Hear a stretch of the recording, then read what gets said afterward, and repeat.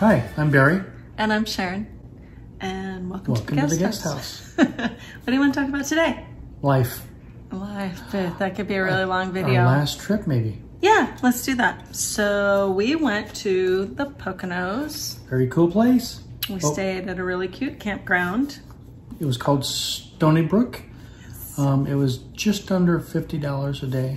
Yeah. So not expensive. And really nice. That it was a mix of I guess what they call transit and seasonal campers. Something we just learned about was the whole seasonal camping. I had no idea that existed, but we'll probably talk about that some other time. Yeah, it was probably about 2/3 of the sites were seasonal. Which there are pros to that I found. Yeah, the people who were seasonal really kept their sites beautiful. They put decks in front of their campers. Was friendly. People were really friendly. It was like their neighborhood, and so they were taking care of it. It was their neighborhood. Yeah, it was really neat. Yeah. So arrival was pretty easy. It was easy to find. Easy to find, absolutely. No major issues with the roads getting there. No. I went in to check in because during the pandemic, you never know what you're gonna find, and you check in at the shop, and the gal at the counter, I made a joke that we were new, and she said, and I said, give us a really easy site to back into, and she like laughed, haha, no worries, that if we needed help, she would just send around her husband. And so when we did get into the site, he drove by in his golf cart and asked if we were okay, and it was very really friendly. Nice. I mean, the sites were super easy to park in, to back in. Really easy, and no we problems. Literally backed in, and he came by in his golf cart and said, "You need help?" Yeah, really good, decent sized sites. No issues. Very nice level, solidly compact gravel sites. It's a beautiful area. It's beautiful. It's absolutely beautiful. Yeah. So the utilities at the site, new, functional, perfect. No problems. Full hookups. The boxes were nice. The electrical boxes, they weren't all nasty and rusted. And everything looked fairly new, like recently kept. So that was great. So we stayed there for 3 nights. And while we were there, we figured we would just go and take a peek at the Appalachian Trail. The Appalachian Trail runs through that corner of Pennsylvania. We went to a parking lot that was about 2 miles away from the campground. We went to Bake Oven Knob parking area. There's 2 parking areas on either side of the road. One parking area, you hit the trail going north, and the other parking area, you hit the trail going south. So we parked in the parking area to hit the trail going south. There's some amazing vistas. What was one of the things that we were thinking about as we were walking along the trail in our sneakers? We were not prepared. No. We brought tennis shoes this time. Yeah, we didn't. We brought, and that was... tennis shoes to the Iowan, running shoes to everyone else. So yeah, I call them tennis shoes. We wore our running shoes, and yeah, there's a big difference. I think you should wear the right shoes for the... That was a lesson learned for us. We're gonna pack a separate bag of just hiking gear, and always keep it with us. Yeah, because we love hiking. I mean, it's like one of the best things to do when you get out away from the city is to go out on the trails, and little rock climbing never stopped us until we came up to the rocks and realized that our running shoes were too slippery. Not feel safe. There's no grip, and you can't lace those things tight enough to keep them on your feet. Yeah. So. But how many miles did we walk? No, it was about 5 miles. 5 miles? Yeah, it was about 5 miles. It was pretty hot. It's pretty hot. It was all uphill one way. So, yeah, right. But then it was all downhill going back. So one of the things that I thought was really funny is at the trailhead, there would be signs. Basically things like, don't leave trash, don't litter, et cetera, et cetera. But one of the signs said, paint is prohibited.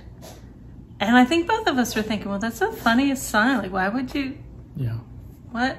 Until we got up to some of these amazing vistas, and you'll see in the pictures, the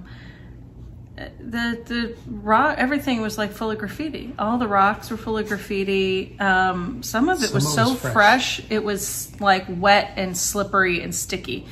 It was so sad because it's such a beautiful place. These trails are so beautiful. The trails are so beautiful, the vistas are so beautiful, and then all of the rock is full of graffiti. I mean, like covered, you couldn't see the rock.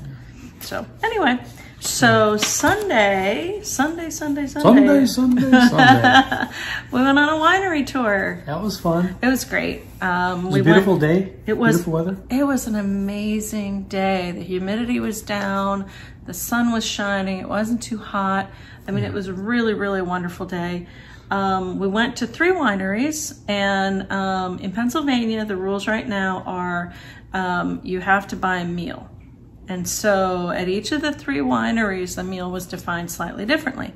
So we went to Gallon Glen, and Gallon Glen was actually a vineyard and a winery, all on the same property. That was beautiful. Beautiful, as you can see. And they defined a meal as, they had some choices. They had cheese sample plate. They had, you know, crudité, I think, and then they had salted caramel chocolates that were locally made. That was good. And of course, so we chose those. And so we had a glass of wine. We enjoyed the view. It was really wonderful.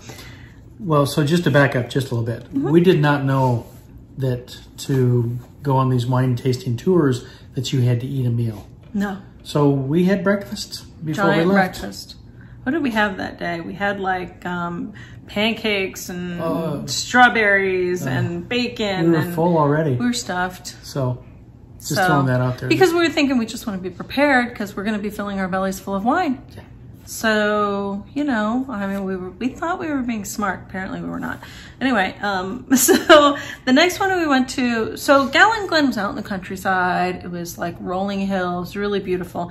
The next one we went to was Radical Winery, and Radical was sort of just outside of Jim Thorpe. It was more like a tasting room kind of place. We did a flight. We each did a flight of 5 different wines, and they have some very interesting, so they have some traditional, you know, wines, but then they have some really interesting other fruit wines. Like I did a peach. Well, and I did that one that was bubblegum flavored. Yeah, it was very weird. Yeah, it was like, why not? You gotta try different stuff. Why not? And it was kind of weird and kind of funny. The meal choice, the meals that they were serving was breakfast. So we bought a Yoo-hoo and a box of Frosted Cheerios. Cheerios, the little mini boxes of cereal. I think we still have them. It's very funny. And because they said, look, you know, a meal was not really defined legally, like what is a meal? And so for $1 each, we got a Yoo-hoo so that was kind of fun. That was nice. And they had wine flavored ice cream. Oh, we had the wine flavored ice cream. That was really good. It was actually ice cream made with wine. Ours, what we tried was the Chardonnay and a Cabernet twist. So the Chardonnay vanilla ice cream and the Cabernet chocolate ice cream twist. I think if you told me if you didn't tell me there was wine in it, I probably wouldn't have noticed. No, you wouldn't have, but it gave it a really good flavor. It was really good. Very good ice cream. They had slushies. They had all kinds of really fun stuff. It was a cool place. So yeah, that was pretty cool.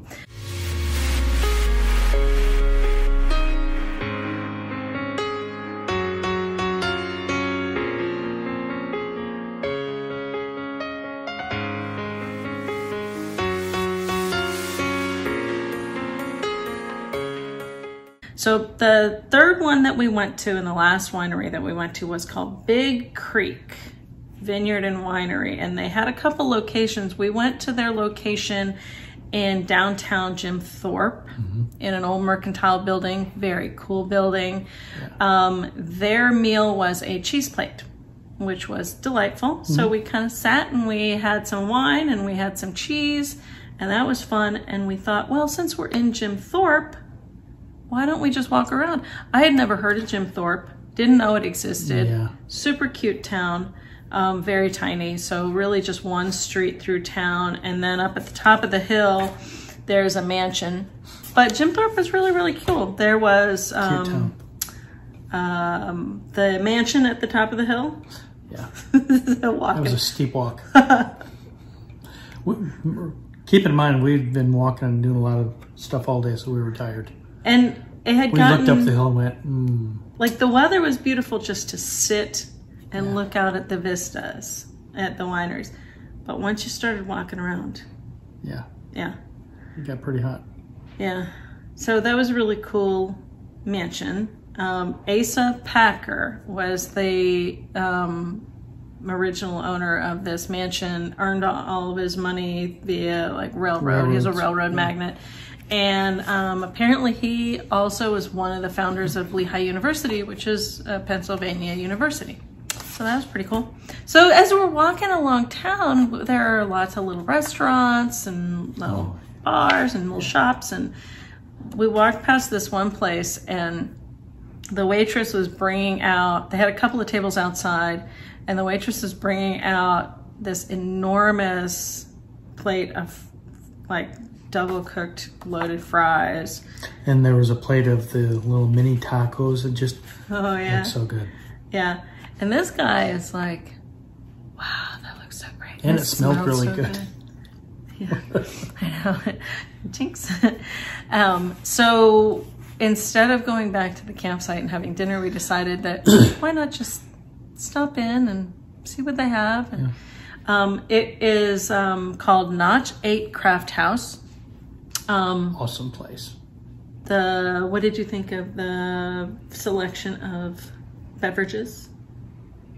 Well, they had a big blackboard just filled with different types of beers and stuff, and I'm like, it was a big selection. It's hard to choose. It was overwhelming. It was hard to choose. I think we both stared at it for a few minutes. What did we get?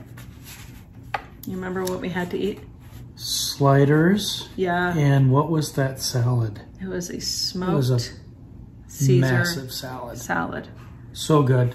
It was kale. So the primary green was kale. Yeah.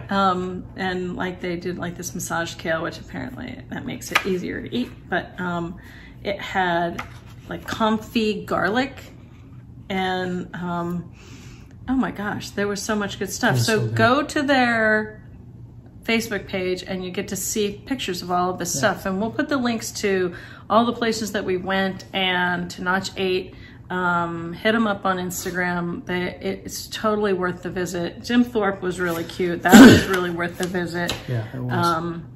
What are your final impressions? Would you go back? Absolutely. I mean, for us, it was just over a 2-hour drive. Yeah. Wasn't bad at all. Super easy drive. Back roads, country driving. Nice place. People super friendly. Yep. I think also, like, if you're looking for various amenities, they had a basketball court, pickleball court, they had a pool. Yeah, it's all like brand new. They have this huge patio where they normally do all kinds of activities and things. It's a little weird this summer. I think it's pretty weird everywhere. But I think under ordinary circumstances, they have lots of activities. They have themed weekends. The surrounding area is totally worth seeing, lots of fun, and I think we had a really good time, and we would recommend that you check them out and check out Jim Thorpe and check out the wineries that we're putting the links to, check out Notch 8. Everything, just check it out. And hopefully the Asa Packer Museum will open up again for tours because all of the reviews, we didn't get to see it because it was closed, but all the reviews say that it's really kind of like a snapshot in time because they basically left it exactly the way it was when the Packers departed. Anyway, anything else? We covered it all. I think so. And then some. Sorry, I was a little chatty. It's okay. It's kind of the way I am. Anyway, so if you like this video and you want to see more videos, please subscribe. We would really love that. And we would be so thankful. And give us a thumbs up or a thumbs down, but hopefully a thumbs up. Thumbs up. And hit that bell, because then you can get notifications of future videos. Right? Yes. Okay. And then, one last thing. What? Thanks for being our guest. Yep. See you guys. Bye. Bye.